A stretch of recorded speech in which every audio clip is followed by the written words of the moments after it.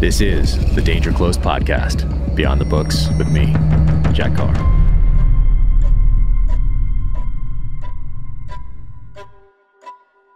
Welcome to the Danger Close podcast, an Ironclad original presented by Navy Federal Credit Union.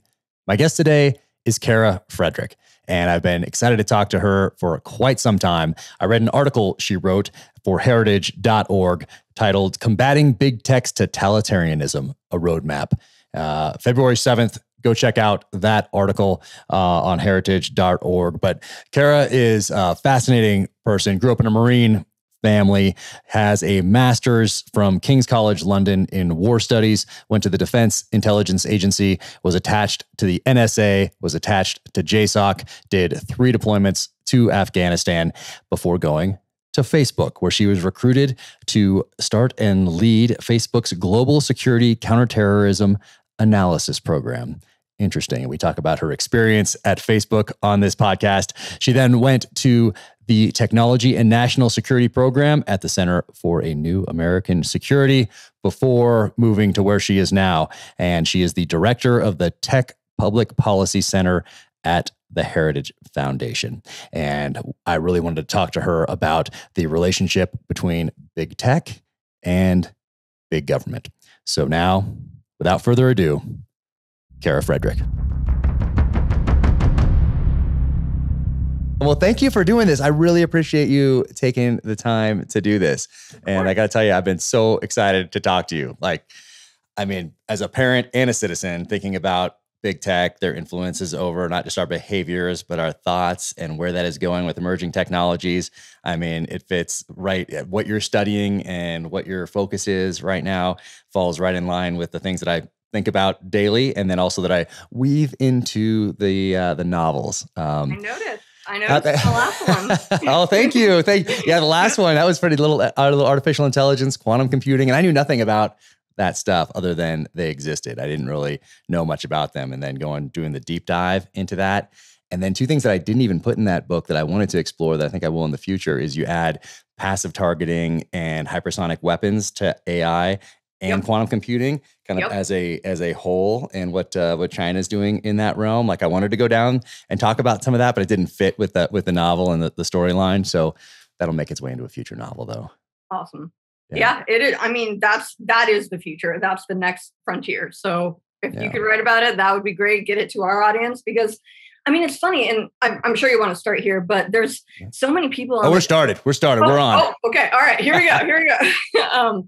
There's so many people, especially of the conservative ilk, who, we tend to pay attention to some aspects of it, like the moral issues, which I think is massive and huge, but we don't necessarily have the bodies that understand how dangerous this is going to be. And it is a national security issue. And you have to, as you said, sort of weave in sort of the moral implications of, say, what China's doing with TikTok, and learn how to talk about it in those terms, because they are going to be hard cyber threats in the end, and people are just very uncomfortable with that, and it's something we have to be able to articulate. Yeah, and there's so many distractions also that keep us from focusing on things and really doing that deep dive and putting that requisite time, energy, and effort into the study of these issues, because we're being distracted all these times, and distracted by things that are purposely meant to divide.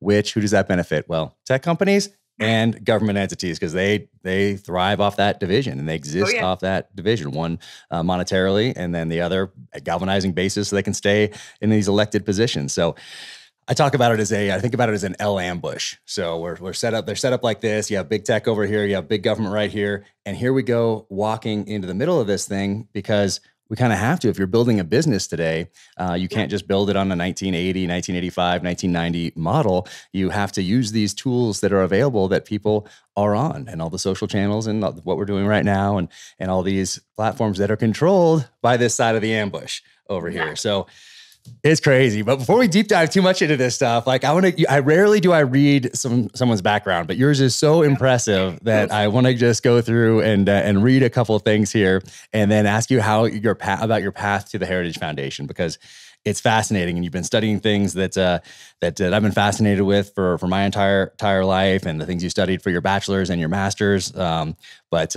right now, you are the director of Tech Public Policy Center at the Heritage Foundation. That's amazing. But before that, you were a fellow at the Technology and National Security Center program at the Center for a New American Security. Awesome. And before that, you spent a little time at Facebook. You went behind the lines.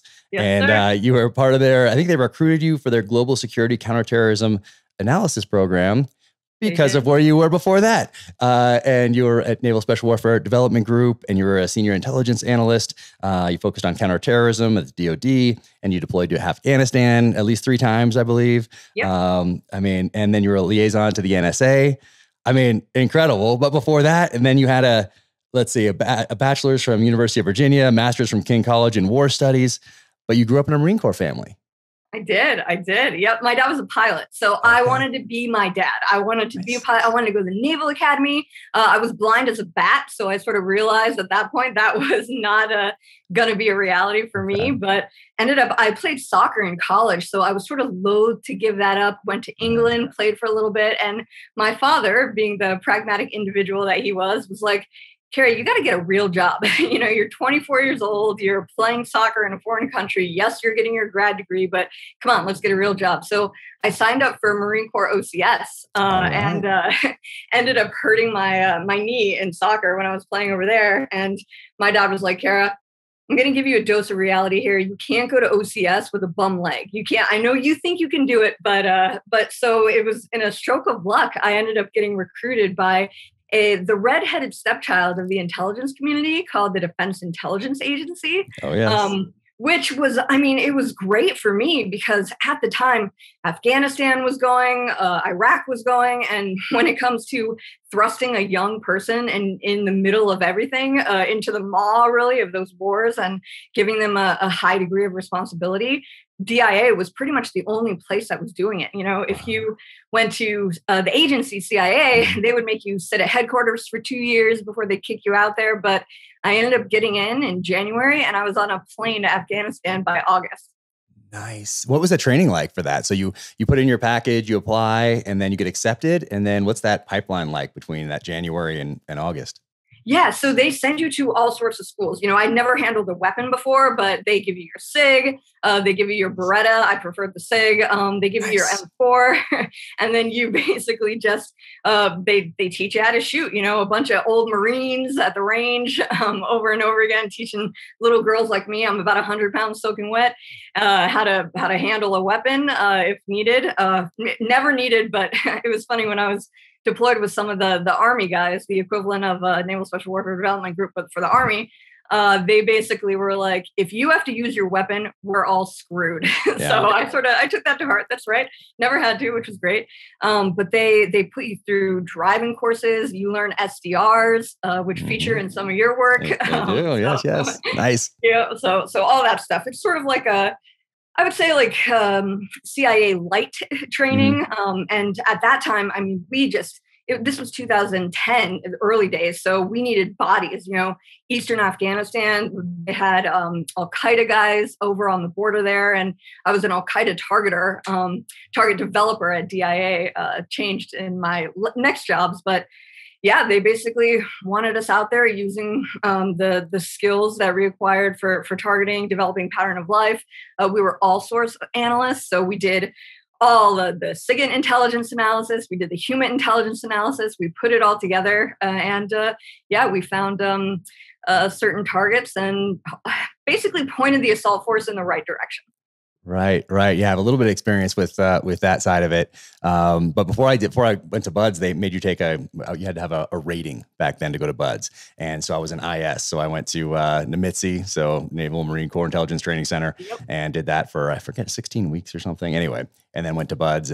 But that was late 90s. So I think I could have tested out of it just because of all the Tom Clancy novels that I'd read. And then the Tom Clancy nonfiction that he wrote, like Submarine and Aircraft Carrier and Fighter Wing and all those things.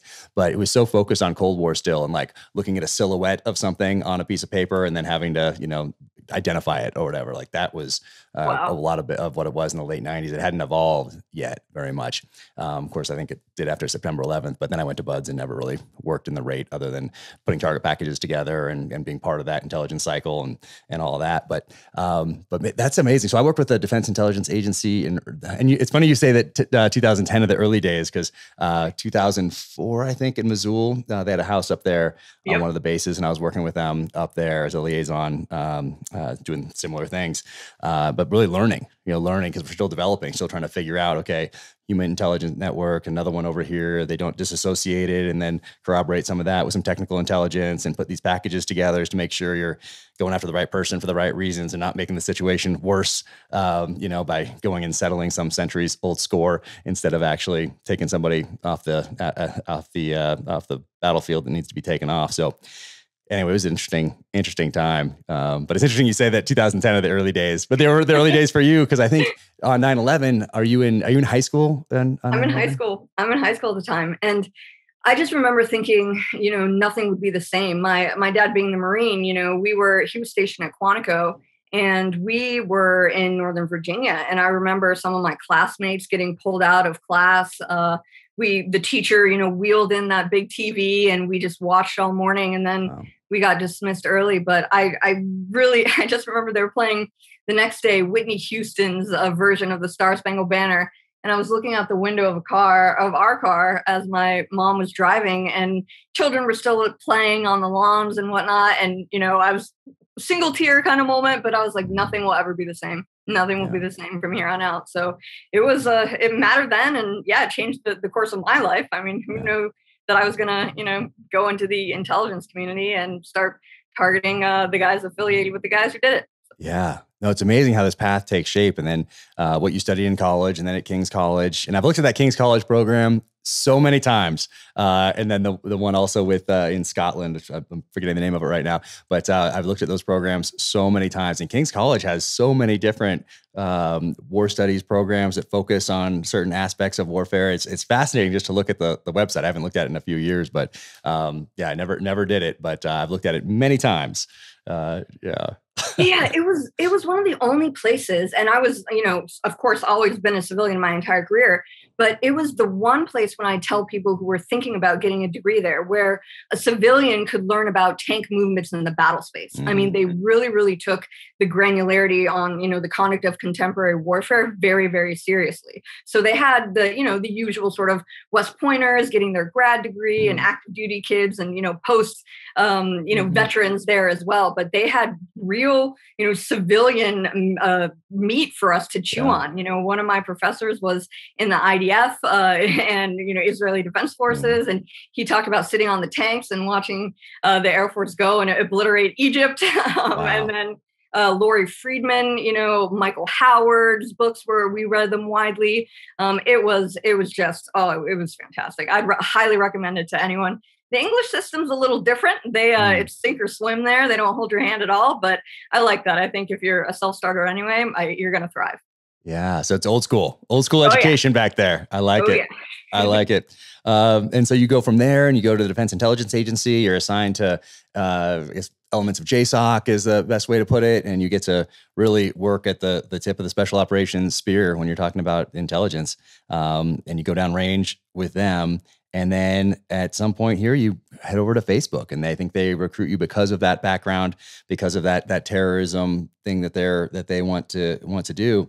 And going out there to California, Menlo Park, what was it like? What were your takeaways from your, was it a year and a half at Facebook? Yep. It was culture shock. And I'm originally from California. When, my dad was a Pendleton Marine, we were at Irvine and El Toro and all those places when they were still up and running. So, I figured, the Bay Area, it's a natural extension of where I grew up. Totally different. And, because I tell the story a lot, but I worked at Fort Meade at NSA. I was in embed there twice, and we were doing some really cutting edge stuff. It was for then. I mean, now it's old. It's completely outdated. My knowledge is stale. But they wanted me because we'd done that social network analysis. We, I'm sure you know, Jack, from your time in the teams, we were working with cell phones and using that kind of those methods. But then we started getting into computers and what we could do there. When I at the tail end of my time at NSA. So Facebook was super interested in social network analysis and sort of bringing that knowledge and really, the training from the bureaucracy that had these systems and muscle memories already intact and bringing it over to Facebook, where we were building an airplane in mid-flight when it came to these ISIS guys, when it came to all of the networks on their platforms. So the story I tell is when I walked in there and, I thought I was really cool showing my NSA bona fides and I'd talk about it. And this was, post Snowden. And there was one person where he just looked at me and refused to shake my hand. Oh, you're the NSA girl. Wow. And it was very much, there was a sort of a tension there where they weren't exactly bleeding red, white, and blue. They don't now either. But not a shocker. I don't think anyone listening or watching this is shocked by that. Was it immediately apparent? I mean, obviously from that interaction, but as a whole, that the culture of that place wasn't really, hey, we're an American company, but like, hey, we're a global entity. We're a global powerhouse. We're a global company, and they're not putting I guess the best way to put it is they're not putting the best. They're not focused on putting America first when they're making their decisions. So they're looking at policies, or they're looking at culture, or they're looking at their strategic plan for the years, decades ahead. I don't think that they'd be putting America first. Was that your takeaway, or one of them? Oh, it was gobsmacking. I mean, that was the pervasive mentality. And the way I used to talk about it is, there was sort of a lack of geopolitical cognition that centered in on America, right? Like America's position in the world was not something that they lost any sleep over or even thought about. And another story that I tell about my time at Facebook is when I kept saying, we're an American company and blah, blah, blah. And then finally, someone sat me down and they were basically like, Kara, you have to stop saying that. We are a global company. We are not an American company. Stop saying that.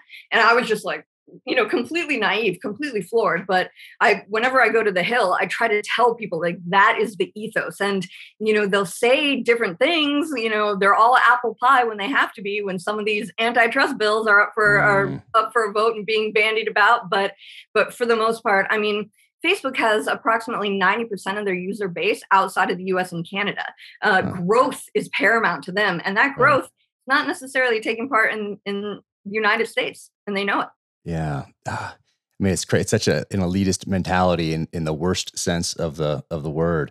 Do you think they see themselves as, as above American ideals? And it's so tough because obviously, this country has given them the freedom to create these companies. I believe it's incorporated in Delaware. Like I don't know what percentage of American companies are incorporated in Delaware, but quite a few.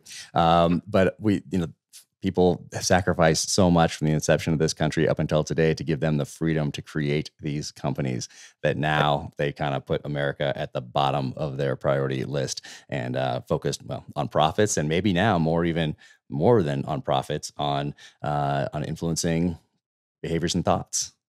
Yep. And that to me, it was so obvious, the pervasive lack of gratitude for the system that allowed them to flourish and thrive. I mean, that is why they're successful, right? In fact, these companies are artifacts of even, federal regulations like Section 230 of the Communications Decency Act, which grants them immunity from civil liability for things on their platform, content on their platform. So they just don't really, you think of the person next to you as a sort of a great engineer, not a great citizen. And they could be from anywhere, like China. They could be an IP theft threat, et cetera, et cetera. But that did not cross their imaginations whatsoever. They were the locus of power in the universe. Who cares about people in DC and their sensible black shoes? This is where all the magic was happening. This is what mattered most to anything. And, we'll ship it. And, I have friends who basically say, ask for forgiveness later.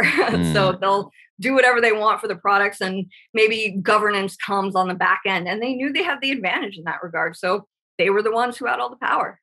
Gosh, do you think it's a power, the allure of absolute power that entices those maybe senior level executives, and that goes all the way down to the lowest levels? And plus, we have culture in general now, from Hollywood to even sports, obviously academia, that kind of molds people to fit into a culture like that and look down on America and all the freedoms that allowed them to be living the life that they're living in Menlo Park. I at the senior leadership level, I truly believe that a lot of these men who were, some women, but mostly men at the time, were very libertarian minded, right? They were the builders. They were the ones who were solving problems. To get at the heart of how a programmer or an engineer thinks, they're ultimately problem solvers. You just look at Mark Zuckerberg, right? It took so many lessons for him to be able to get out in front of people and actually speak and sound relatively human, because he thinks work in progress, I think. Yep. It's always, what's the technical fix, right? What people not people, but the world and the issues that they present are just problems to be solved. There's sort of a techno solutionism there. That I think was the original allure. And you even have people who, like Peter Thiel, right, who support Trump, who support some of the more conservative power players here. I don't necessarily think that they're like, yes, ultimate cosmic power kind of stuff. They're more like, how do we change and move the world? Now, the middle managers, the bureaucracies that have really grown up in these companies, I think, they're become intoxicated with control, their ability to sort of dictate how humans, peons like us, can use the platforms that exist and what we can say. And that's really trickled down. But I think in the beginning, their intentions were good, but we know what hell's paved with, right? Yeah, good intentions. Oh man, it's so crazy. And so you think it became this monster, or not just Facebook and, by default now Instagram and, all the parent company, I guess, and everything that's involved there, but Twitter. And I think somebody at Twitter, was it the new CEO? Did he say something about, hey, the First Amendment is not really on our list of priorities, or something along those lines? Yep. And it seems like all those big tech companies, I think it just grew into and Twitter, of all of them, seems like to be the one from, looking from the outside in, the one that seems to be the most libertarian of all at the beginning anyway. And then now it's just grown into these monsters. And it seems like from the outside looking in, Jack Dorsey, it looked like it just became this crazy thing. And then doesn't he go off on crazy trips and just disappears for a long time and then comes back? And, it seems like they just become these unmanageable monsters that maybe did start off with good intentions. And I want to ask you later about this, your latest article from June 1st about social media and kids.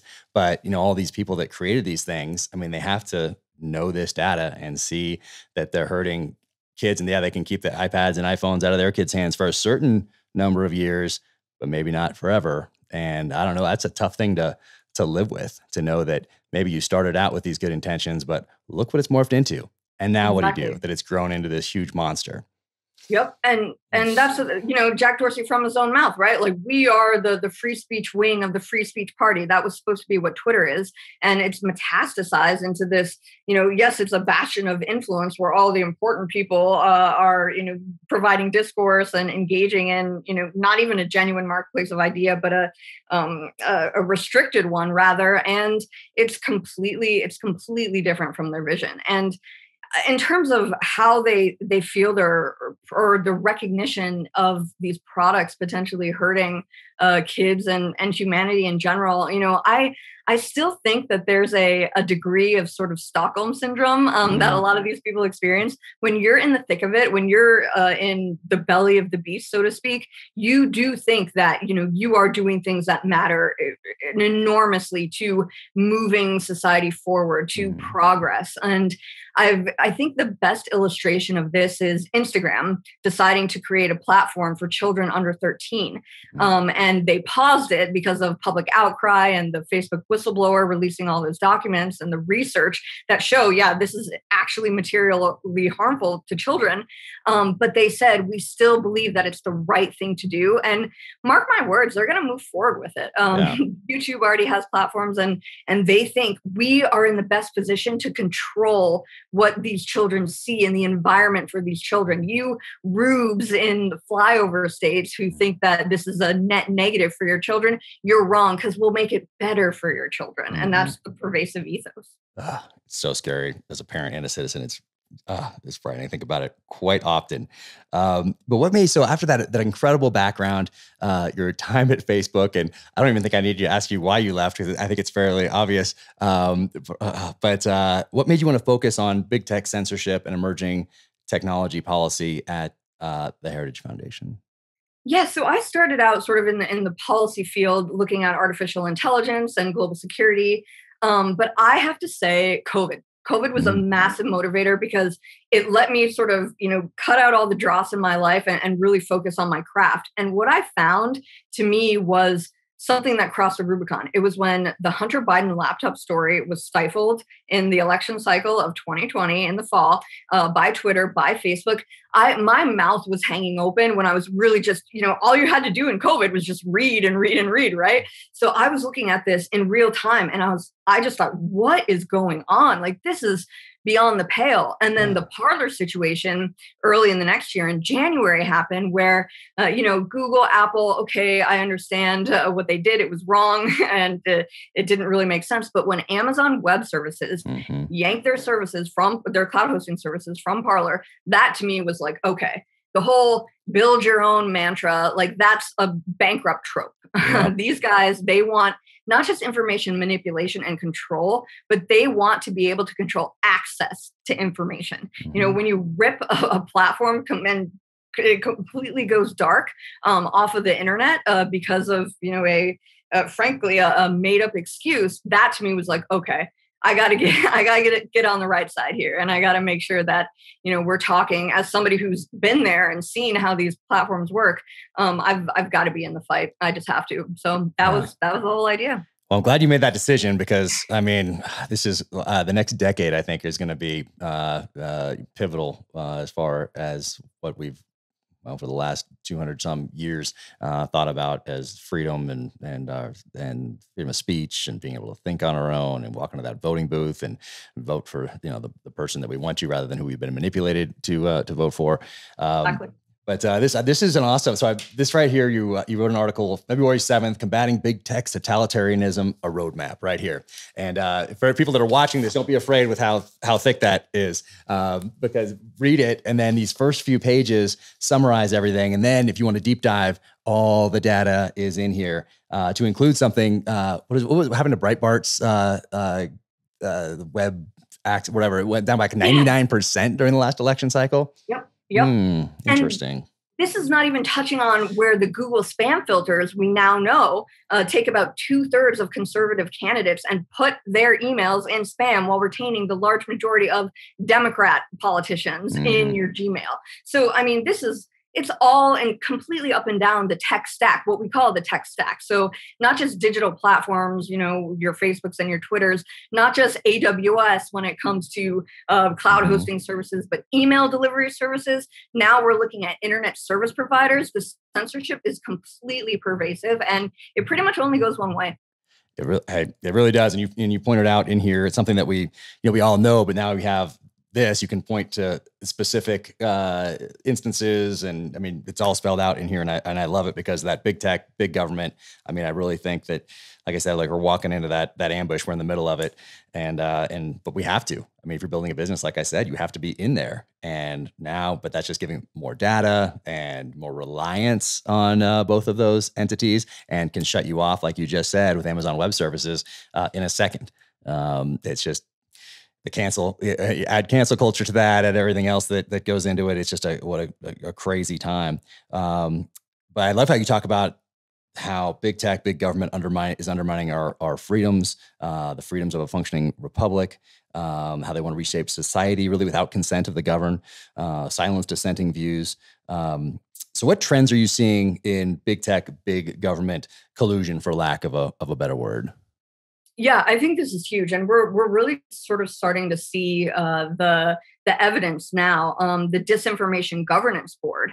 I don't know if you've sort of seen the letter from Senator Hawley, who's a whistleblower came to him and showed him documentation that Twitter executives had been reached out to by the government, that they were trying to operationalize this. And we know from what Jen Psaki, the former White House press secretary, said in front of the cameras numerous times. She basically said, we're working with Facebook to flag problematic posts. That means you have people like the Surgeon General, people at the highest levels of the executive branch of our government working with tech companies to police the speech of Americans.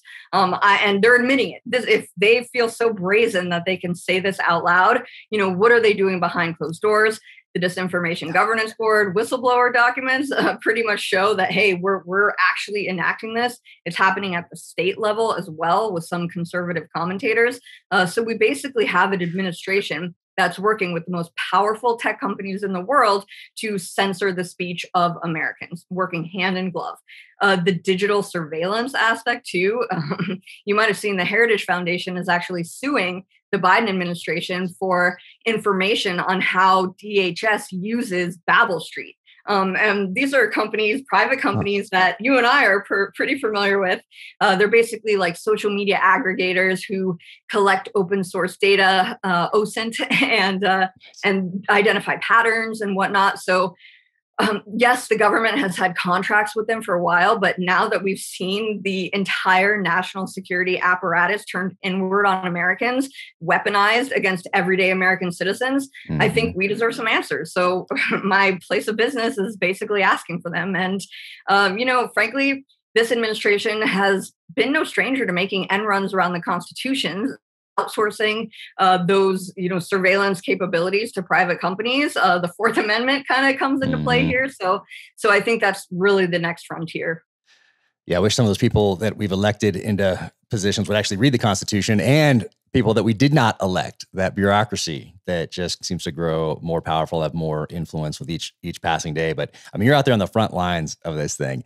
And for people who have heard of Section 230, passed in a pre-internet world. People hear about it as they're passing the TV, taking care of the kids, and they're kind of like, what? So, but the way I've heard you explain it before, and I love how you explain it, but it comes from the Communications Decency Act of 1996, which also is a strange title. I mean, I don't know. Some of these ones that when they have titles like that makes me go, interesting. So even the title of that one, I don't like, but from a pre-internet world, and it was supposed to take out content that was otherwise objectionable, I think and then otherwise objectionable has turned into anyone I don't agree with as big tech, or maybe someone with a conservative view. So that content that is otherwise objectionable seems to have been interpreted to mean what they didn't think it meant in 1996, I guess. When someone else said the 26 words that created the internet or something like that is part of that, I guess it was part of is trying to help build this new thing called the internet back then. But it's really turned into a censorship, allowing people, these big tech companies to censor. But can you describe that, what really this section is and how it's impacting us today?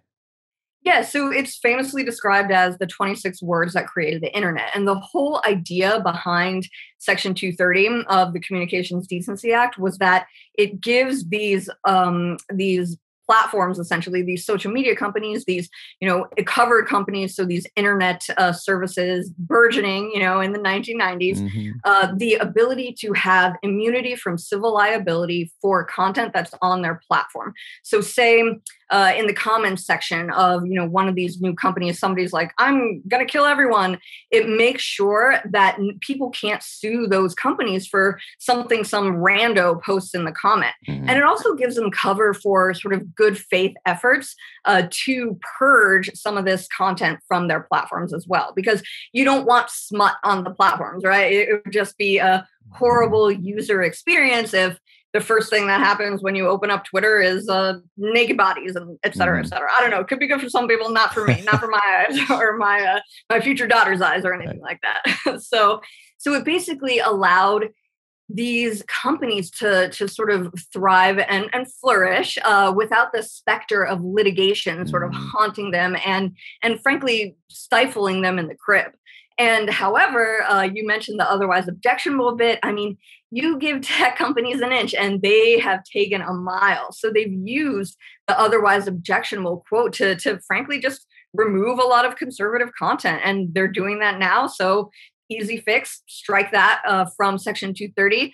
Don't allow these platforms to have immunity from civil liability if they censor based off of political viewpoints, and clarify what is protected under the First Amendment through Section 230 as well. Because we're trying to drive these platforms to at least a First Amendment standard as their guiding principle, as something that they look to and they value, unlike what the Twitter CEO has said before, so that can color all of their content moderation and policy decisions going forward. So far, we're not seeing that happening, but there's a lot of stuff, a lot of drafts going around on the Hill that hopefully we'll get some purchase sooner rather than later. Yeah. So when thinking about that, we've been hearing this Section 230 for a while now, last few years anyway, and I guess our government moves very slowly. It's a gigantic bureaucracy, but they don't seem in a rush to fix this. And they want to calm everybody down by hauling a couple tech executives in front of Congress every now and again, and asking them some questions and that sort of a thing. But are they so tightly connected now, and there's so much money involved that it won't happen? Or is it just going to be delay after delay after delay and a little bit of appeasement here and there just to keep us distracted via these same companies with things that they can put out there to keep us from focusing on these issues that weren't really, I mean, they're issues for us, yes, but really it's for the next generation and the generation after that. So the decisions that we make today and the policies we put in place today, yeah, fine for us, but it's for our kids and our grandkids and their kids. It's for the future of this country, really. And you're on the front lines of that. But is the connection now so tight, and are they so powerful, big government and big tech, that if we get anything, it's just going to be a little bit of appeasement? Honestly, so I'm not a cynic. I know. Sorry. I try to remain hopeful publicly, but no. I'm gonna be pretty controversial here for a buttoned-up conservative in DC. But I think that Washington has lost the plot. I think the hope is in, the new younger generation of representatives that understand the threat, that are, intimately familiar with how these companies work. And they're willing to, people like Blake Masters, JD Vance is really smart. We don't endorse candidates at the Heritage Foundation, but on this topic, these guys are great.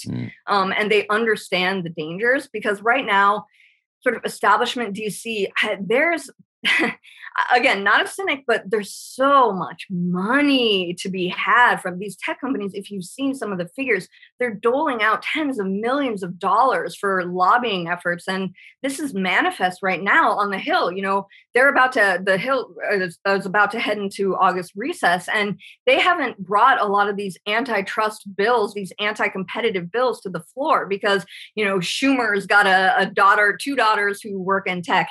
They're just pumping money into these campaigns, into their progeny, into these industry groups that profess to sort of stick up for, the regular taxpayer and the consumer, but are also taking money from TikTok. So they're effectively Chinese Communist Party shills.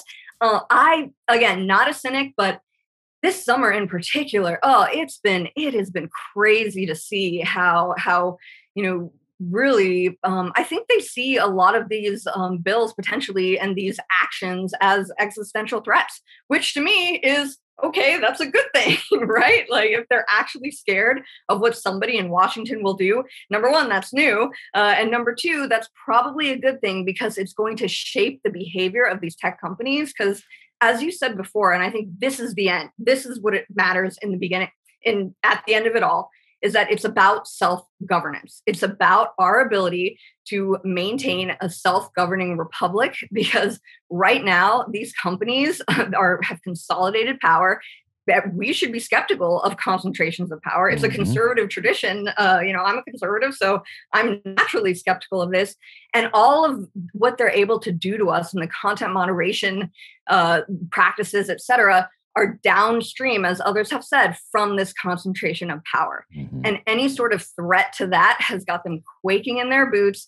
And it's effectively delaying a lot of these anti-competitive measures that really good people of goodwill, I think, who understand the threat fully and can diagnose the problem, want on the floor. So I think we've got an uphill battle to fight. I think there are a lot of forces against us, but I think there's sort of a next generation that understands the issue and is going to continue the fight. Well, I'm glad you're hopeful. It seems like that Section 230 in particular, or the entire Communications Decency Act, has really become an anti-American totalitarian tool, which was not its original intent. And I always like to look back at intent. Rather than what people are wordsmithing today or twisting today or manipulating to get some sort of the outcome they want. What was the original intent of something? So I like to go back to that, but they don't want you to look at the original intent for the most part. Distraction, look over here type of a thing. And you mentioned something earlier, and I wanted to ask you about it, but it's about using these counterterrorism tools that we've developed, let's say from 9/11 forward, and labeling people as terrorists or domestic extremists to unlock some of those tools, some of those powers that are held by the federal government. The Department of Justice starting a domestic terrorism unit to look at anti-authority and anti-government ideologies, and really scare people into not questioning government policies. That seems to be their intent by doing these things. But we gave the government a lot of power in the years following 9/11, and now applying these labels. And I always go back to something that an old Special Forces sniper from Vietnam told me a long time ago. And he said, precision in language reflects precision in thought.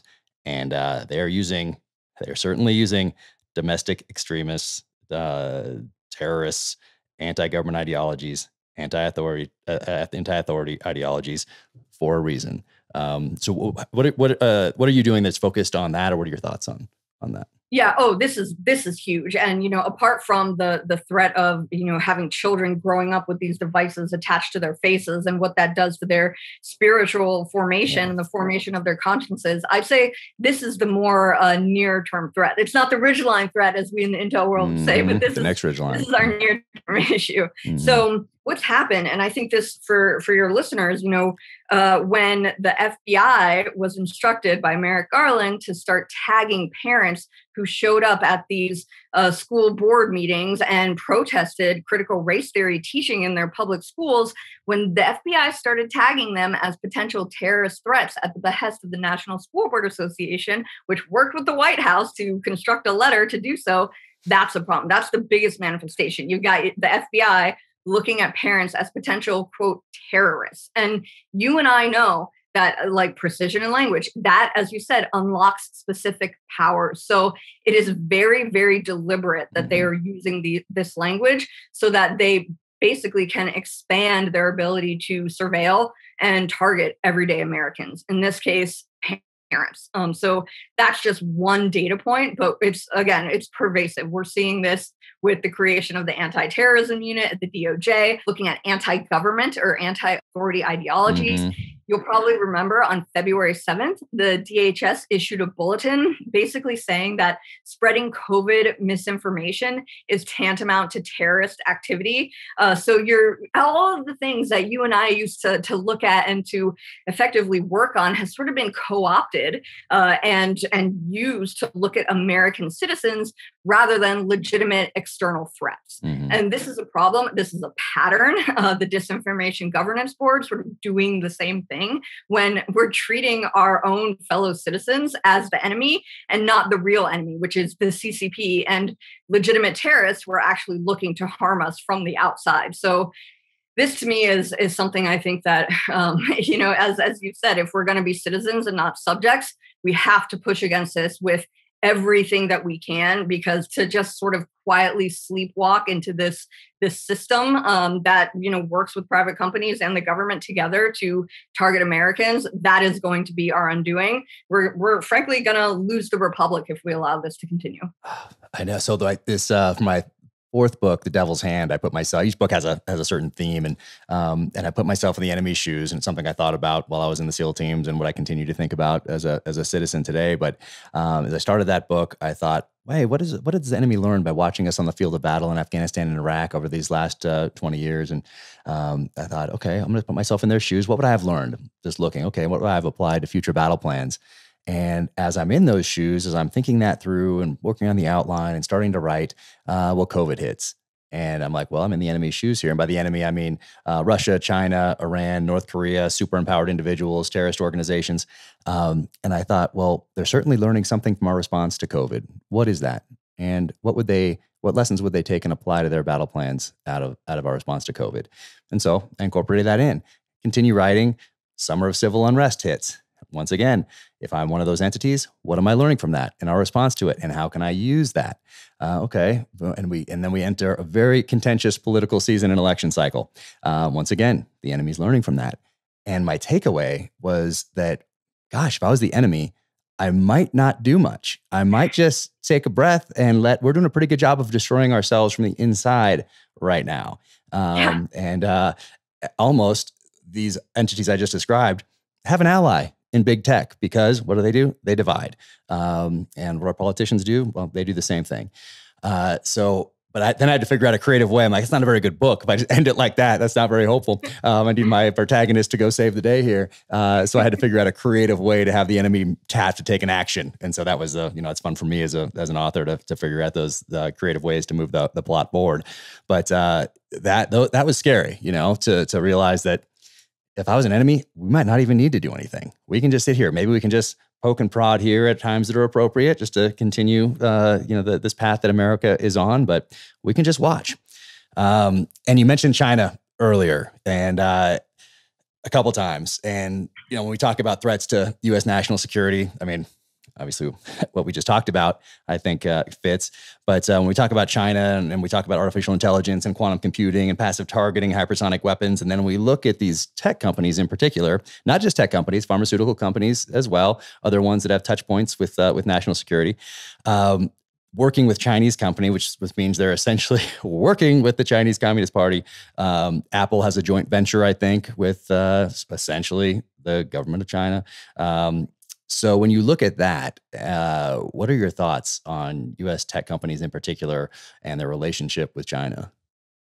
Yeah, so there's a line of argumentation out there, even in my circles, basically saying if you try to impose anti-competitive legislative efforts on these tech companies, or if you try to level the market and the playing field, then that is going to hurt us with our competition with China, because we have our own national champions, that like the Googles of the world, that are going to contest their national champions.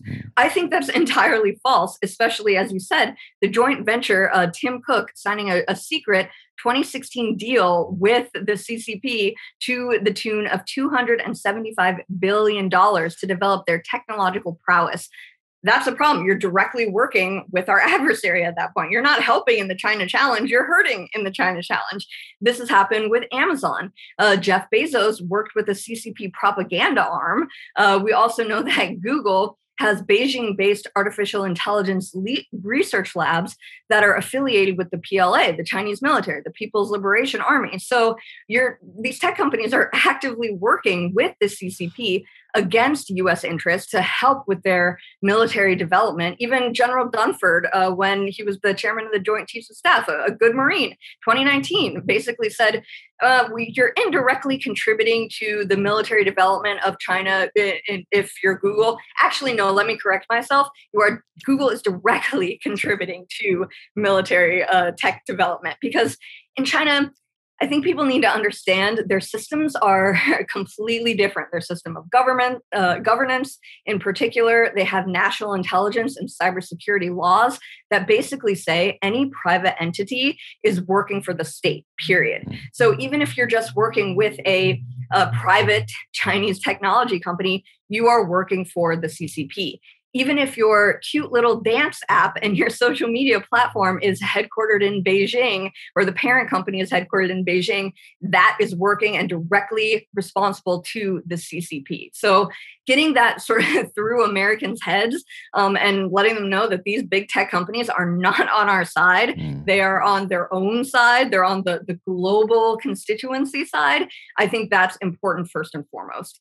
And then secondly, I think what's going to save us in the end are these smaller competitors, right? Are these new entrants, the people like Shield AI, like Anduril, that Palmer Luckey is working on. These young companies that are up and coming that really do believe in America, that grow up in full recognition of the China challenge, those are the ones that need to be allowed to compete, to thrive, despite big tech companies' best efforts to keep them down in order to actually be the answer to the China challenge. Wow, that gives me a little hope. I'm going to have to look into some of those because I wasn't really aware of those ones you just mentioned. But I'm glad that there is kind of up and comers that are the underdogs are out there that might appreciate why they have the opportunity to build something at all. And that's, because of people who sacrificed everything for us to be able to make these choices. But you've said that it's time to go on offensive against big tech. And I love that. I love that it probably comes, just from you as a person, but also from that background, working at JSOC and the DIA and going downrange. So I love how you frame it. But what is the full spectrum approach to going on the offensive when we talk about antitrust policies, holding tech executives accountable? And I think you talked about the GoFundMe example of fraud and breach of contract and taking money for one thing and then wanting to apply it elsewhere. It's crazy that they even thought that was one, just morally and ethically okay, but then it was even legal to do that. Essentially, you stole people's, it's so obvious to someone without any sort of a legal background. You just apply a little common sense to that situation. Crazy. But algorithmic transparency and then transparency around data and how much they're collecting, where it's going, how long it's stored. So what is going on in what's that full spectrum approach to you?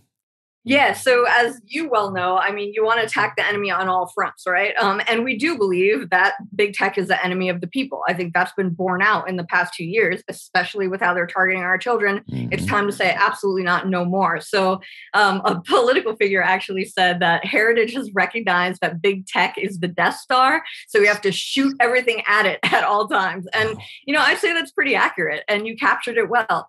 Focused reform of Section 230, not a silver bullet, but a good start. These antitrust reforms, there's some measures that have already sort of passed out of committees unanimously that basically say, hey, if the Texas Attorney General wants to bring a suit against Facebook, they shouldn't have to do it in a favorable district to the tech companies like New York or Northern California. They should be able to have a venue like Texas that is more responsive to the representatives of the people, which the Texas Attorney General, is actually representing. So antitrust reform, that's a good example of if we need to modernize antitrust law, same thing. When Mike Lee, Senator Lee, introduced his ad tech bill, he was looking specifically at how these companies exploit users effectively by combining the buy side with the sell side. So they've captured this market, the exchange portion of the market and the other portions of the market as well. So they don't let competitors in. Mike Lee, okay, let's target that. That's great. I think, again, we can't stump for legislation, but these are good ideas.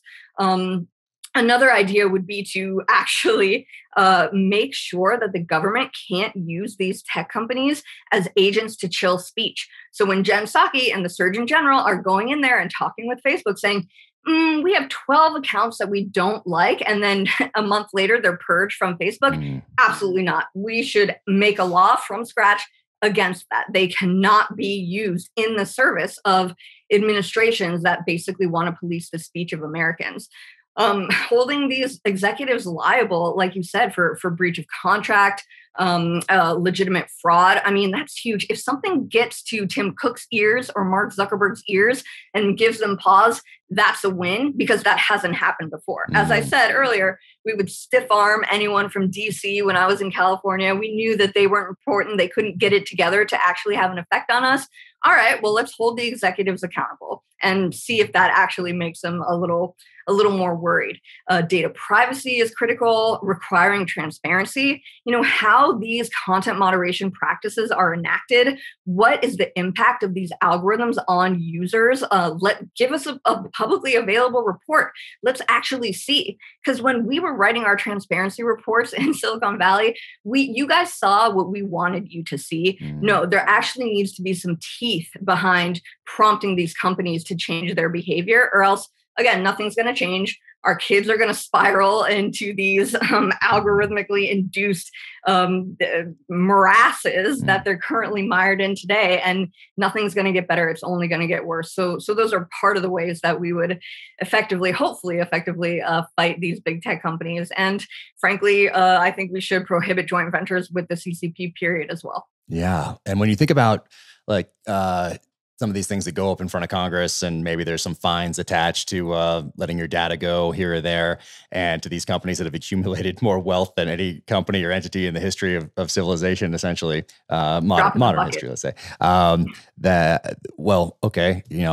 if you're worth $100 billion as an individual and you get fined like $20 million for something, all right, like that's not a penalty. You've already made it back in the amount of time it took you to transfer it and pay it. You've already made it back. Who knows how, so those things, like you said, it has to have some teeth. It has to have some teeth. And then when we talk about politics, gosh, it's so tough today because, growing up, you'd see a politician and there was a level of respect there, and, going into politics, there was a lot of veterans. Like early 70s, I think, was the time when we had the most veterans in Congress, because we had these World War II generation that were, getting up there, but now it was time for them to sell their company or move on from their company and run for office or whatever it was. And that's dwindled over time. Very many veterans in there. But it seems like, gosh, I can't even imagine running for office, and just because you're stepping out there and just letting everyone on planet Earth shoot an arrow at you. Where back in the day, okay, you had to actually physically go up to a podium in order to get an arrow shot at you, literally or figuratively, mostly figuratively, or you had to sit down with a journalist that was going to ask you some tough questions, and then as a citizen, you were going to read that interview, or you're going to watch it on TV. But now, 24/7, very similar to high school kids that used to be able to get away from bullies at school at 3:00. And go home and not have to deal with it again until like 8:00 the next morning. There was break. Now there's no break. Same thing for politicians. I think you're just out there getting shot at, figuratively, all day, every day. It looks horrible. But then you see it as a draw for certain people, as a way to accumulate some wealth. Okay, well, that's a little different. Now you can go in and get a salary of whatever, let's say $150,000, whatever it is. And then after 10 years, all of a sudden you're worth $15 million. How did that happen? I guess you're just an astute investor wanting to serve your country in the political realm. Somehow there's a correlation between being a very astute investor, I guess. But I don't know. But I wonder if politics and government is drawing the wrong sort of person. Oh, yeah, absolutely. I mean, the really interesting, not to amplify big tech or anything like that, but there are still some good guys on Twitter that I think, as others have said, we need to fight for our rights to stay on these platforms too. And one good Twitter account is Unusual Whales. Ooh, I'm gonna write that down. Yeah, it's really good. He sort of tracks people's stock purchases and whatnot. Oh, interesting. Yep. Nancy Pelosi at the top of the heap. Just saw that yesterday. Yeah. Exactly. So there are some good things to the democratization of information as originally conceived. Some good guys slip through, but in terms of the politicians, I think that's actually the biggest problem when it comes to confronting the big tech issue. Is a lot of these politicians and even conservatives are sort of bamboozled by a sort of a free market fundamentalism, or at least this ossified dogma that basically says, the market will adjudicate, the market no matter what. But we've seen that's not always the case. If you look at immigration, Victor Davis Hanson points this out. The market doesn't always adjudicate and help us in our conservative values. And as our heritage president is fond of saying, and he's totally right here, is the human beings don't exist to serve the market. The market exists to serve human flourishing, and in particular, families and, us being good citizens and being able to sort of propagate those values within our children, et cetera. I'm thinking about this a lot. I'm 9 months pregnant right now. Oh my goodness. That's Congratulations. one of the biggest things. Yep. And I think that if we just say, these big tech companies, because they make the pointy GDP line go up, are an absolute good, that's totally wrong. And we need to understand what they're actually doing to the country. And again, especially if they work with the government to infringe upon the God-given rights of Americans, then we have to take a step back. And especially if you're a politician, and say, is this serving the values that we want to propagate in the future in our country, which is a legitimate sovereign country with a sovereign citizenry? If they can't answer yes to that, then I think it's time to take these guys to task. But I don't envy politicians, because you have that, private company good. But when private companies start to infringe upon the rights of Americans, this is a first principles thing, and it's an issue. Yeah, it's crazy, and it's only a matter of time till what was it? Unsung Whale? Wasn't the Twitter account? Unusual Whale. Can you read my writing? It's Unusual Whales till they just shut him down. I mean, boom. You said something that going back to 2:30 right here. You posted something that is otherwise objectionable. You're gone, buddy. Yeah, Unusual Whale. Sorry. Wild. And then when you talk about big tech's totalitarianism, I mean, that's right there in the title of this of your report here, and people can find it on heritage.org. Definitely go check it out. Check your bio out on there is amazing. Even though I read it again on there, and then look at all the things that all the articles that you've contributed. This is amazing. But the totalitarianism piece, when we talk about sprinting towards a totalitarian state with big government and big business, I think that kind of sums up a lot of what is in this report right here. But what made you focus on totalitarian state or totalitarianism? Yeah, so that was a deliberate nod to the hand in glove practices that big tech companies and big government effectively are practicing at this point. The political, Hannah Arendt, a philosopher, basically said, and I'm sort of paraphrasing here, forgive me for butchering this, but she basically said, totalitarianism is shaping society and making everything political, right? So you're shaping society in one political direction. I think we're seeing that come out of these big tech companies, again, working with the government when it comes to all facets of our life. So I focused in that report on, the digital surveillance issue, a China-style social credit system that I see coming down the pipe on our shores that COVID sort of ushered in and accelerated, and just various instances of content manipulation and information control. But we're also seeing this manifest in things like sexual identity, tearing down the family, gender dissatisfaction, and how it sort of fans social contagions, like with young girls in particular. So when you have a 4-star admiral standing in front of a camera saying it's okay to start empowering children to change their gender and whatnot, and big tech is leaving it up, and they're taking down anyone who says, actually, this female 4-star admiral is a man, and they're sort of purging those people from the platform or suspending them, then you have that movement toward a society where everything is political, and the government and the private sector are working together to ensure that that's sort of the law of the land, so to speak.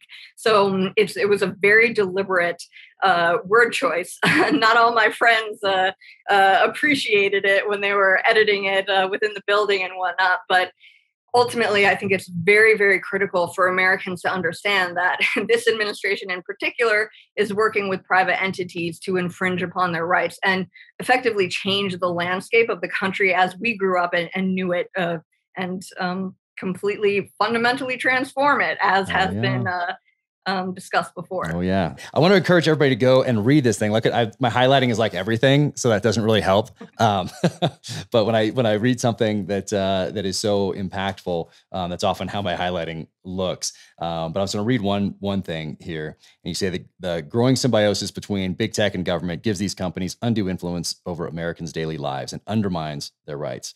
Big tech has increasingly exercised pervasive control of information and access to the digital space in ways that undermine freedom of a functioning republic. It's time for aggressive reforms to ensure that big tech is held accountable, provide scrutiny and oversight, and constrain its ability to reshape society, fundamentally transform, which is what they're in the process of doing right now.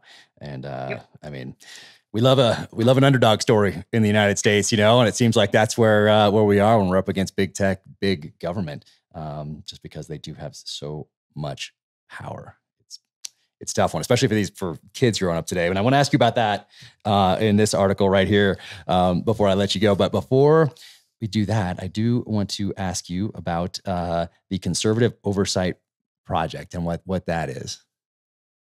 Yeah, so this is awesome. This is spearheaded by some of my colleagues, very venerable and august lawyers and whatnot, with time in the Trump administration and figuring out FOIAs and how to do them, or how to process them and write them very effectively. So the whole idea is, as you know, the left has been so aggressive. They've been, changing again the way that our children see the world and public schools, et cetera. They've been taking over every institution, the long march through the institutions, right? Mm-hmm. They took that very seriously. They have the academy, they have Hollywood, they have business, they have the Chamber of Commerce now. They've basically insinuated themselves and their worldview into everything, especially the government. People who thought they were electing a sweet old grandpa and Joe Biden have come to find a very different man in the Oval Office, and the left is basically pervasive. So we need a counter. Conservatives need to learn how to fight. And this is something that, the governor of Florida has shown us, that we can actually wield power to protect conservative values, which, we're the reticent ones. We believed in the institutions. We just want to sort of have our families and take care of them. And if we want to homeschool, we'll do that too. But we didn't really want politics to be in every conversation, et cetera, et cetera. Well, you might not be interested in politics, but politics is interested in you. And I think parents have found this out in the past 2 years in particular. And so we at the Heritage Foundation, we're going on offense again. And we think when it comes to the border and what's happening, we have open borders now. I'm from a Mexican-American family who took many years to come here legally. And this shall not be borne. And it's too much. It's too fast. Joe Biden is frank, and Mayorkas is derelict in their duties. So we need to look at that. We need to hold them accountable. And the Conservative Oversight Project is basically just saying, we've got our eye on you. We're going to get all the information through as many FOIA requests as we can, including the Babel Street one that I talked about, outsourcing digital surveillance on American citizens. And when we hopefully get into power again, we are going to, as Victor Davis Hanson said, use the Old Testament rule. And you guys are going to come up before Congress. You guys are going to answer for what you've been doing to America, to wreck America for the past at least a year. And Heritage is going to hold you to account. I think that's the aggression that conservatives need, or else we're going to lose a republic. Yeah. I mean, if there's not much I would do differently if I was trying to destroy this country from within. When we talk about, open borders, we talk about losing our energy independence, when relying on our enemy for our energy that runs our national security establishment. And outsourcing pharmaceuticals, that also a national security issue to China, at least some precursor drugs or whatever else that they're doing over there, and the chips that run our planes and our ships and everything else. I mean, those things right there, those three. And those are fixable. I think those are fixable, but we have elements within our society and people who have been manipulated to think that it's a good idea to have our pharmaceuticals made in China, to have our chips made in China, to be reliant on our enemies for our energy. Countries that want to see us destroyed. Oh, but we have to ask them now for oil. And anyway, so there are a couple things that we could do. Once again, common sense. Karl von Clausewitz said one of the most important elements of a battlefield leader is having common sense. George Marshall said the same thing. And speaking of common sense, and because there is a tie-in here, I think, to Afghanistan, when you watched last August, almost a year ago now, and watched our withdrawal, people that had no background in the military, never read a book on tactics or strategy or foreign policy, never watched a documentary on anything military, they could look at that situation, apply some common sense, and ask some questions. Yet now it's disappeared. 20 years we spent there essentially, and now we don't even talk about it, which means that are we going to take those lessons of those last 20 years and apply them going forward as wisdom, or we're just not going to talk about it anymore? Once again, legacy media, which is essentially a propaganda arm of the Democratic Party, big tech. Yep. We're just going to move on. We're going to distract you with something else. But 20 years of blood and treasure, and that's how it ended up. And now we're just going to distract you with something else over here and hold no one accountable. Everyone's failed upward. So when we talk about big tech or legacy media, and we talk about that situation in particular, what were your thoughts when you were watching that happen, having served there, and then having this touch point with big tech and what you're doing now? What were your thoughts on the withdrawal? Yeah, it was devastating. And I mean, has one head rolled, as you've talked about? You know, the one head that rolled was the lieutenant colonel in the Marine Corps who spoke out against it. And that was about it. But you don't hear from him anymore. And his story was only amplified on conservative outlets. You didn't hear much about him in, you know, prestige or elite media at all. And I just think that, you know, we as the United States were, what did Benjamin Franklin say? Or, you know, at least one of the founding fathers was basically like, you got to have a free press, guys. Thomas Jefferson's in there as well. And we, at this point, you know, we may have a free press, but is it an independent press? Ron DeSantis said, you know, Democrat or, you know, legacy media is big tech. They're mouthpieces for the Democratic Party, as you said as well. And I think when Americans don't get the full story, it hurts us because we vote for these leaders and we want them to make decisions that represent our will, you know, we the people. But if we don't know what's actually going on, then that is hugely problematic. And when big tech, which professed to be this democratizer of information, as I talked about before, but is derelict in its duty, then American citizens are only being fed, you know, one line of thought. So to me, that was absolutely devastating. The fact that it's been buried when everybody knew what a disaster it was. Did the State Department even talk to the Pentagon? You shut down Bagram, and then you draw everyone in to Kabul. I mean, to me, who, you know, I'm not a tactician whatsoever, but it was very, very obvious what was going on, what would happen. The 13 service members who gave their life, to me, that you know, I went on Fox a few days before and I said, there's going to be a terrorist incident here. And sure enough, and because it was obvious to me, and I hadn't set foot on Afghan soil for almost a decade at that point. So I think the rank incompetence, and not just that, but the fact that General Milley is going in front of Congress and he's talking about white rage, and the Navy is saying you have to read Ibram X. Kendi books on critical race theory, and we're not actually focusing on vanquishing the enemy as our nation's fighting force. What is going on here? No wonder you can't meet your recruitment goals and you're having to slash all sorts of expectations. So that worries me. And I think Afghanistan was sort of just the beginning of all of the problems under the surface for our nation's military. And going forward, it really, really worries me that, you know, people are not going to sign up like my dad signed up, like my husband signed up, like you signed up at all. So it is something I'm very, very worried about, and we can't let them capture this institution as well. I know, and it's that may have been one of the last ones, but it's tough to watch, and it's heartbreaking, and watching that withdrawal from Afghanistan. I know you read this book, and I wish more Americans would read it. H.R. McMaster, Dereliction of Duty. This is 1998 or 7, or I think it was a major when he wrote this, but it's fascinating look at Vietnam and the president's relationship with the Joint Chiefs of Staff, and how that just really doomed us. And I wish more politicians would read this, more people in the military would read this. Where did you discover this, and when did you read it? It was on my dad's bookshelf. Nice.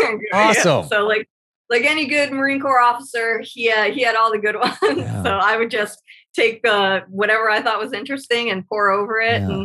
And hence the King's College London sort of interest in going there, because that's all I wanted to read. Yeah. Oh, I love it. Gosh. Well, I don't want to, I've kept you too long already, but I want to ask you about this latest, your latest piece here also, June 1st, once again, heritage.org, check it out. And some key takeaways here. And I love how these are organized here, because you get these key takeaways in front here. You get a little summary and then you deep dive. But right here, these companies poison American youth with their content that warps their perceptions of reality and even impairs the development of their consciences. And then there's this Kids Online Safety Act, which I hadn't heard of until I read this. The big tech is a moral crisis first. And I put a little asterisk by this one.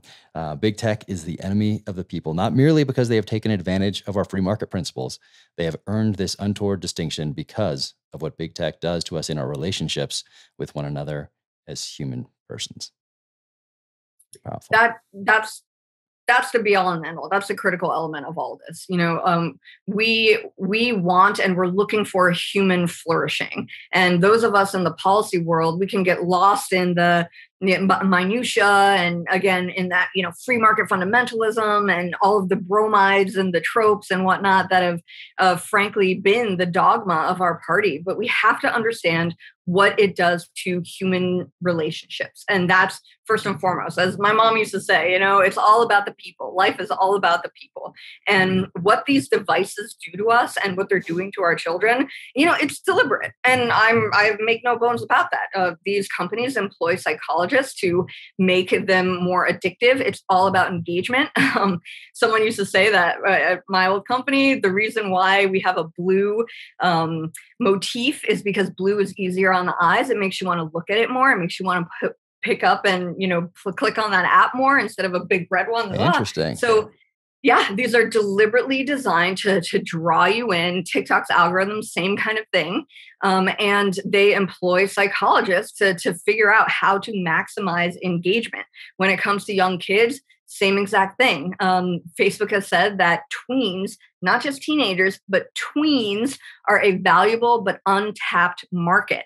They're trying to compete with TikTok for the younger generation. So they're hiring, Twitter even is hiring people who know how to appeal to really young kids and to draw that expertise out and make them even more effective with another generation, because that's sort of a consumer for life.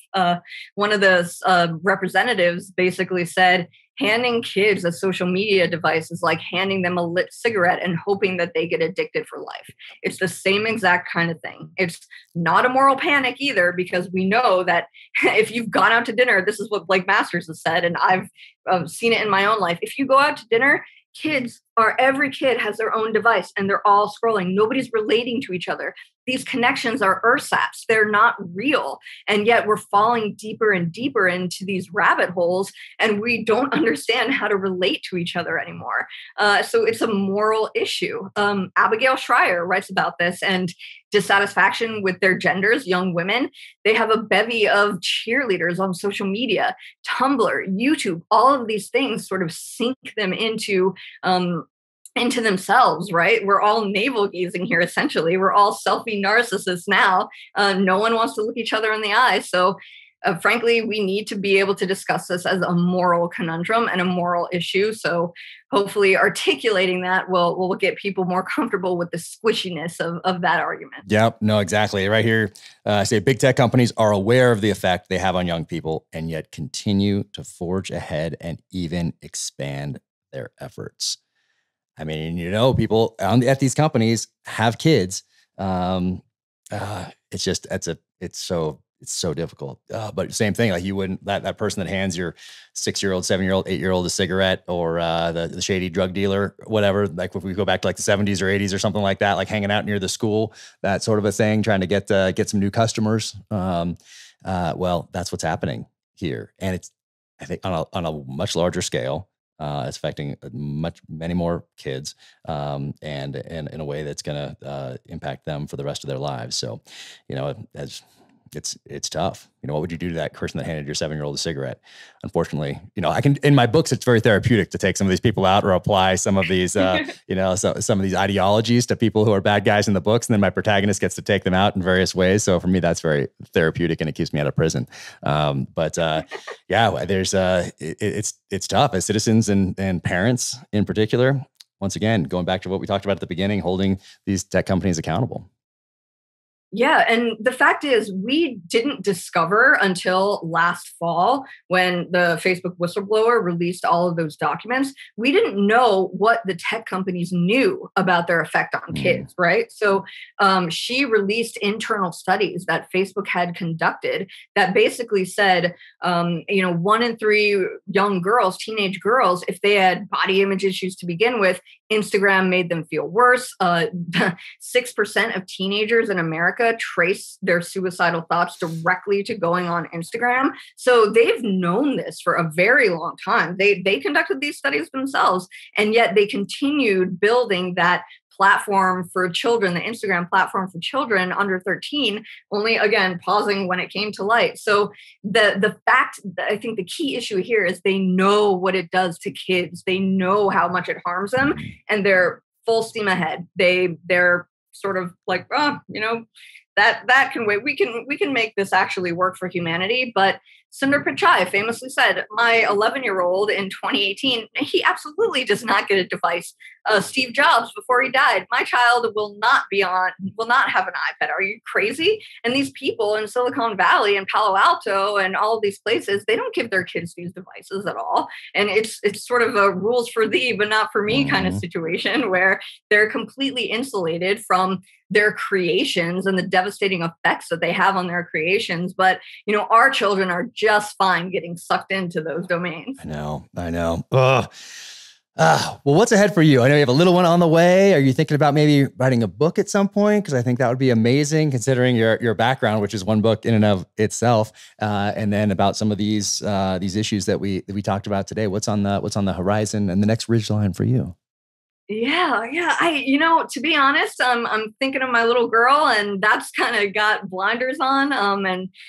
Frankly, just continuing at Heritage to try to make this world as good as the one that we grew up in, because I don't think our country is the same.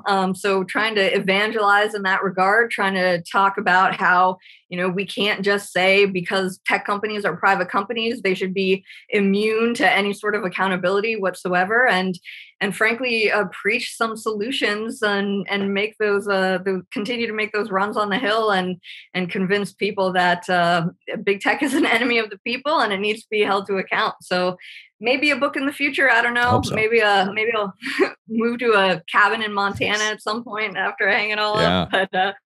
But yeah, just focusing on the baby for now. Got it. And interesting, you mentioned what we just talked about Apple, but I posted, I guess 2 years ago, and then this last year as well, I posted that 1984 Apple commercial, where a woman comes in and she's dressed like a Hooters waitress for some reason and comes in and swings the sledgehammer and throws it into the screen, and boom, this year, 1984 will not be like 1984. And it aired once, I think right during or after the Super Bowl in 84. You can find it online on YouTube. But I posted that and I said something like ironic, or something like that. I have a little, maybe one-liner or something. And it made it through two years ago. This year, censored, took it down. Mm-hmm. They did not like that. Yep. But when you've got their mark, they watch you like a hawk. It's crazy. Yeah, it's noticeable. Yeah. But hey, that's it's the battle space. You got to adapt and got to figure it out. Got to aggressively solve problems, creatively solve problems, capitalize on momentum, do all these things that we do on the battlefield. But this is another one, and I'm so glad that you're on that battlefield, on the front lines of it, because it's so important for the future of the country. And you articulate these issues and the solutions in a way that very few can. So thank you for doing that. Thank you for taking this on and all your work at Heritage and everything else you've done for the country. It couldn't be of more vital importance to the future of the nation. So thank you so much. Oh, right back at you, Jack. Thanks for everything you do. Appreciate it. Take care. Thank you to our presenting sponsor, Navy Federal Credit Union. I have been a member since 1996. There's my original card right there.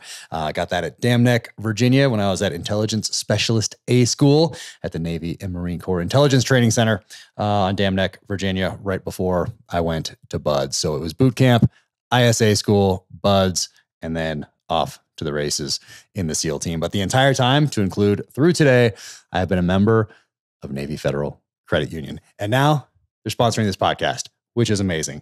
Crazy how things come full circle like that. Becoming a member at Navy Federal Credit Union lets you experience more. From everyday commutes to your next big vacation, the flagship credit card earns you 3 times the points on travel, so you can get rewarded for wherever you're headed next.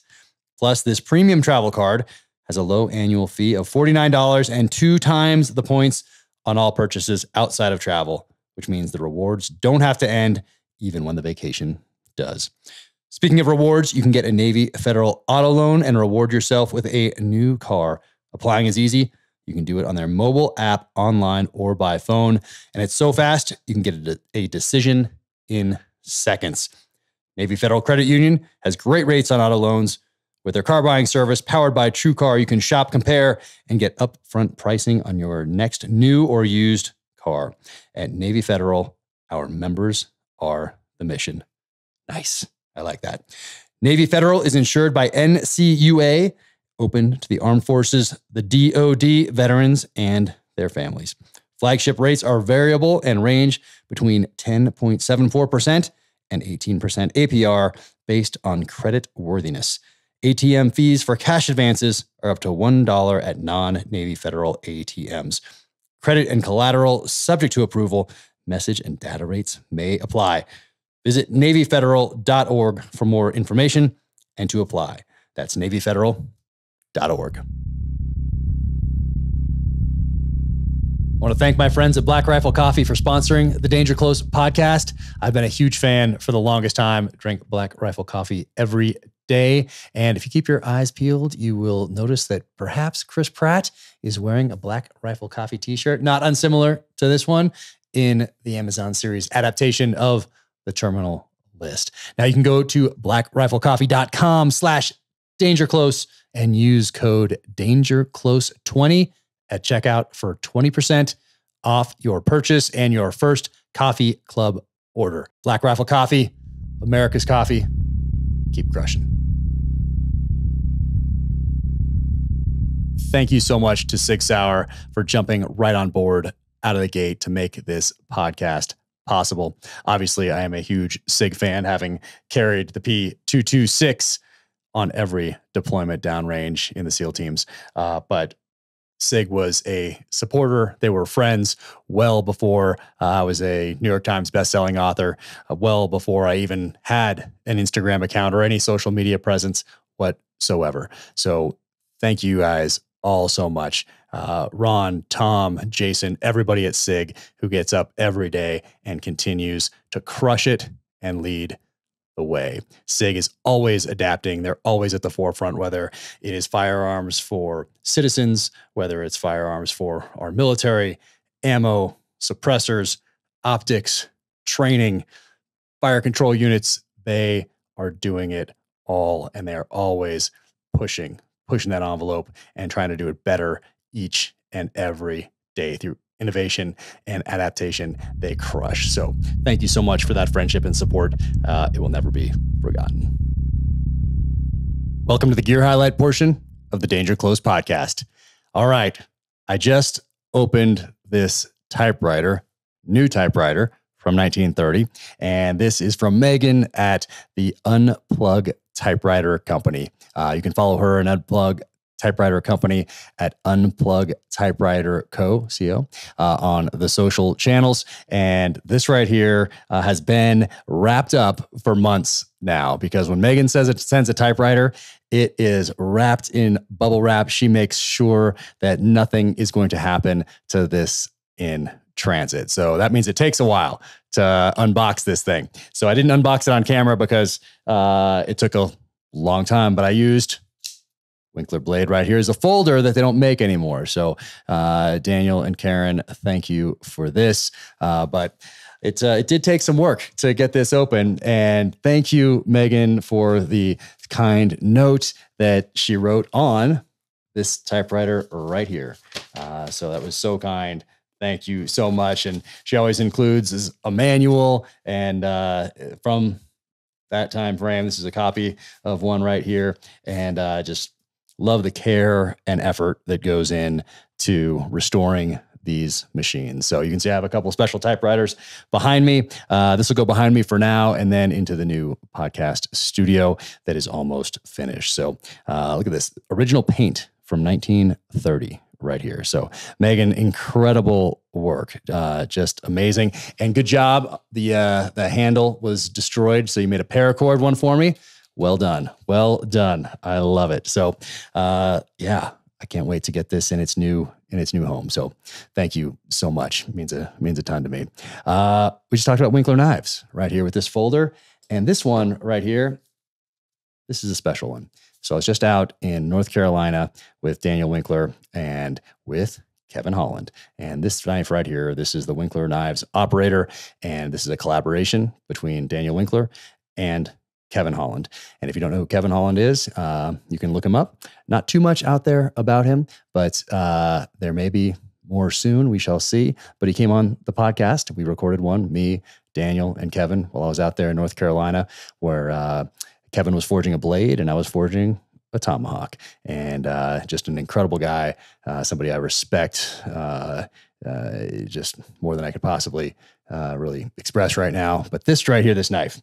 So this is a special one because the handle comes from an AK, the wood from an AK. Somebody in Afghanistan didn't need it anymore. And so yeah, this one right here, Kevin, thank you, my friend.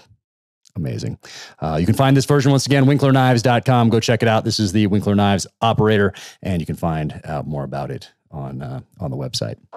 Very cool. What else here? Well, one more thing. Simon & Schuster, Atria, Emily Bessler Books. Thank you for sending this right here.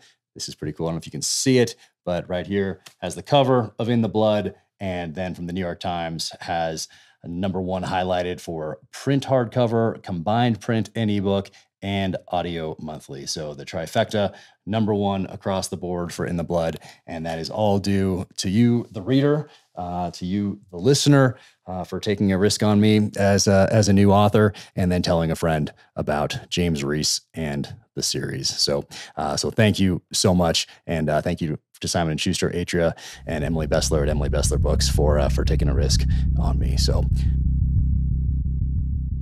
thank you for tuning in to the Danger Close podcast, an Ironclad original presented by Navy Federal Credit Union. To find out more about what Kara Frederick has going on, be sure to go to heritage.org. Her articles are all there, to include Combating Big Tech's Totalitarianism, a roadmap from February 7th. And her latest, Social Media is Hurting Kids, but a fix may be on the horizon, from June 1st. You can also follow her on Twitter. Just type in Kara Frederick. It should pop right up. But if not, it is KARAAFREDERICK. So that is the Twitter handle right there. If you enjoyed this conversation, be sure to leave a 5-star rating and review wherever you get your podcasts. You can follow me on the social channels at Jack Carr USA, officialjackcarr.com. That is the website. You can hit the shop button for the merch from there. And until the next time, take care out there. Be safe, stay strong, keep fighting.